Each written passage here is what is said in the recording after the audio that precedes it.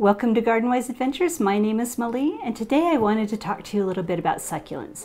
Now, I've been growing succulents for 2 years and have been experimenting and didn't want to do any videos until I felt a little more comfortable about growing them. Now, the first thing that I learned is you need to find good sources of information. There's a couple of different channels that I like, but one of my favorites is Planterina. She doesn't normally cover too many succulents, but she does cover soil mixes and how to take care of plants indoors, and she has really helped me. Another one that I really absolutely love is a guy named Vic with Succulent Cravings. Now, he doesn't talk during his videos at all. What he does is succulent arrangements that are absolutely gorgeous, and he covers how he waters his succulents, and he also covers the soil mix. You have to just Google, Succulent Cravings potting soil mix or Succulent Cravings waterings, and he'll show you how to water and what potting soil he uses. But the reason I love him the most is he actually will show you different arrangements that he makes, and he will show you the succulent. They're absolutely gorgeous usually, and he'll put the name of the succulent on the screen. So I've really learned from him what succulents I think are really absolutely gorgeous and how to mix them together with color and texture. Now, I have not become an expert on that. That's one thing that I want to start working on now that I've learned how to grow succulents. But those are two channels that I really liked. And you need to find your own information about how to grow succulents, because the more information you have, the more success you will have. The next thing you need to do is know your varieties. There are many different varieties of succulents. Some of them have the same needs as others. For example, there are succulents that grow in the winter and there are succulents that grow in the summer. And you need to know which is which so you don't mix them in the same pot, because the winter growing succulents will need more care and watering in the winter and will grow more in the winter. Summer growing ones would be just the opposite. So mixing them in the same pot will set you up for failure. There are different types of succulents that take different types of soil mixes and different types of watering. So it's best to just know your varieties. Now, I have several different varieties of succulents, and I don't think I'm going to go over the varieties in this video. So I'd like to do separate videos for each variety that I have. So look for those videos in the future. The next thing that you need to do is you need to have a good setup for succulents. Succulents need a lot of light. So you either need to have them in a south-facing window that has a good deal of light, or you need to have them in a setup where you have grow lights. Let me show you my setup and how I've been growing my succulents. Now, this is my area for succulents. I have the lights off because they cast annoying shadows when I try to film with the lights on. But I have lights right above my succulents. These are basic Walmart shop lights. They're Honeywell LED lights, and they've been able to spark flowering, fruiting. These have been really good grow lights. I don't see the need for having anything different. But there are a lot of different grow lights, and everybody has their favorites, so you need to research what lights you like. Another thing succulents need is an area that doesn't have a lot of humidity. Now, I am in my grow room with a lot of plants in it, and there is a little bit higher humidity in here, but my succulents seem to be doing okay, and I just need to watch the watering on them to make sure that the humidity doesn't go too high and that the soil doesn't stay too wet. The next thing you need to think about is the pots that you use. Now, succulents do well in all different kinds of pots, but the ones that they do the best in are the terracotta pots. Now, they do well in terracotta pots because terracotta pots actually suck up the water and wick it away from the roots. So that way it removes some of the water from the soil and allows it to dry out faster. So that brings us to watering. Let's talk about watering a little bit. Now, I wanted to show you how I do my watering for my succulents. And first thing that I do is I actually save water from when I do showers and everything. And I usually water only once a week. So I've been having an issue with fungus gnats. And the reason I keep having an issue with fungus gnats is I continuously move new soil in here. And the soil ends up being infected with fungus gnats, and so we end up starting over. So every single time that I water now, I add mosquito bits. Now, this is what mosquito bits look like, and if you follow the directions on the package, you need 4 tablespoons per gallon of water. And I usually do this the night before. So this one is a 2-gallon container. This one is about a 3-gallon container. And so I do 8 tablespoons, and this has a measure in it. So I do 8 tablespoons in this container and 12 in this one, and then I let it sit overnight. Then I take my handy dandy turkey baster, which I use a lot in this room, and I just stir it up. So the reason I stir it is just to make sure everything is activated.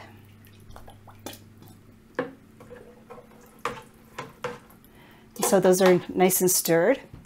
Now I could just water and allow the mosquito bits to stay in the pots, but I use these so often that I actually like to strain it. And you can compost the mosquito bits, but for time's sake I end up just tossing them. So the way that I found works the best to strain the mosquito bits is just to use one of my large sieves. And so I just pull out the little bits, and then we have water that's ready to go.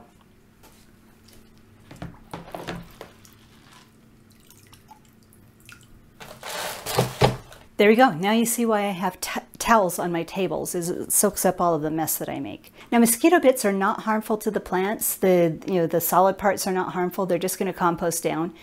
So you don't need to make sure all of them are out. So now we're ready to water the succulents.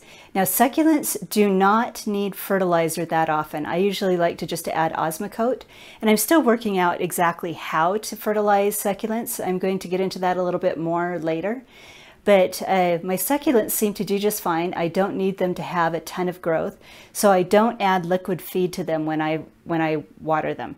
So I'm going to use this bucket first, and now we're going to water the succulents. So watering your succulents is the most important part of succulent care. Now, as I talked about before, you need to know your varieties. There are certain varieties of succulents that need more water than others. For example, this variety right here, and all of a sudden my mind went blank, so I will put the name of it on the screen. This one needs more water than the other succulents. So I water this one actually twice a week, and I've used a potting soil that holds water a little bit better. My cactus over here, it needs less water, a lot less water. And so I've used a potting soil that drains really, really well. It's a cactus succulent mix that has a lot of porosity in it, and it holds very little water. And I end up watering this about once a week. The rest of my succulents I also water once a week.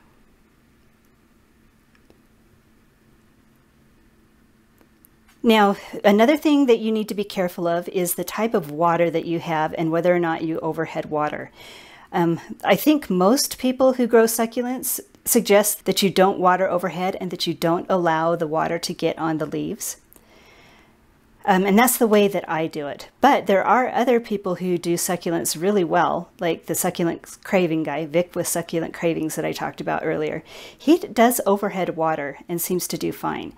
Now, I think the reason that I would have problems here overhead watering is I do have hard water. And if you notice back here, let me see if I can get a little bit closer. I inherited these plants from someone else, and I think that is hard water stains on the leaves. Now I'm not sure, but the leaves that have grown since I've had this plant do not have those markings. And that's basically what hard water stains look like. Another reason to not overhead water is if you live in an area that's a little more humid, or if the water does not evaporate quickly, you're going to encourage rot. So the way that I water, I've seen a lot of people use syringes, but I just don't have the time for that. I need something with a lot more capacity. So here's my handy dandy turkey baster. You saw how I was using that to stir with, and now I just basically use it to water with. I have my little reservoir of unfertilized water, like I talked about before. And then I just go in and I fill the pots. Usually I fill them about 2 or 3 times.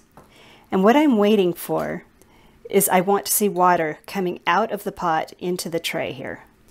And that means that I've totally soaked the pot. And you can see the water coming out to the bottom tray there.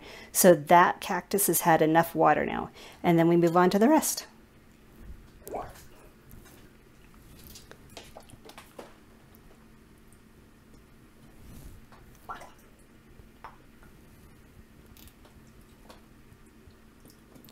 And then another thing, as you can see, you can actually get under the leaves of the fuller plants if you use something like a turkey baster that has a narrow spout.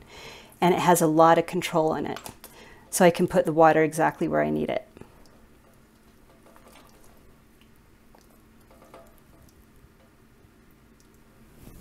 Now, watering this way does take a bit more time. It takes me probably about 10 minutes to water all my succulents. But I actually enjoy it. Watering to me is a way to decompress, and it's also a way to be able to individually look at each plant. You know, see if there's any bug infestations, see if they're looking like they're going to start rotting, you know, see if they look a little more water stressed than you'd like them to look. And that way you know you may need to up your waterings a little bit more. But I really, really enjoy the process of watering. Now, another thing I forgot to mention when it comes to watering is you need to make sure to have pots with holes in them. That facilitates drainage and keeps your plants from rotting. But you can grow succulents in pots without drainage holes. This pot right here was given to me and it does not have a drainage hole. And when I water it, I am really, really careful to make sure that it actually needs to be watered before I water it, because it will hold water longer than these other plants. And the way that I do that is I just lift the pot. It's a little too heavy to lift with one hand, so I won't demonstrate that. I'm holding the camera with the other hand. But you just lift the pot, see how heavy it is, and you start to learn to gauge when it needs to be watered. Now, once you've figured out how to grow your succulents, you have the appropriate pots, you're watering correctly, you've figured out fertilizer, and you have them under good grow lights and know your varieties, the next thing you can do is figure out how to propagate succulents. Now, I've tried propagating a few times and I'll probably make another video about it, but it's worked out really well. They are really easy to propagate. So you can actually increase the amount of succulents that you have without purchasing any more. The one thing about propagating them is they do grow pretty slowly. Succulents definitely teach you patience. Now, I'd love to hear about your succulents. What types of succulents are you growing? How do you water them? What kind of setup do you have them in? And have you learned how to propagate? If so, which methods are best for you? And hopefully my videos have been helpful for you. If they've been helpful to you, please like, subscribe, share them with your friends, and go have a wonderful garden adventure.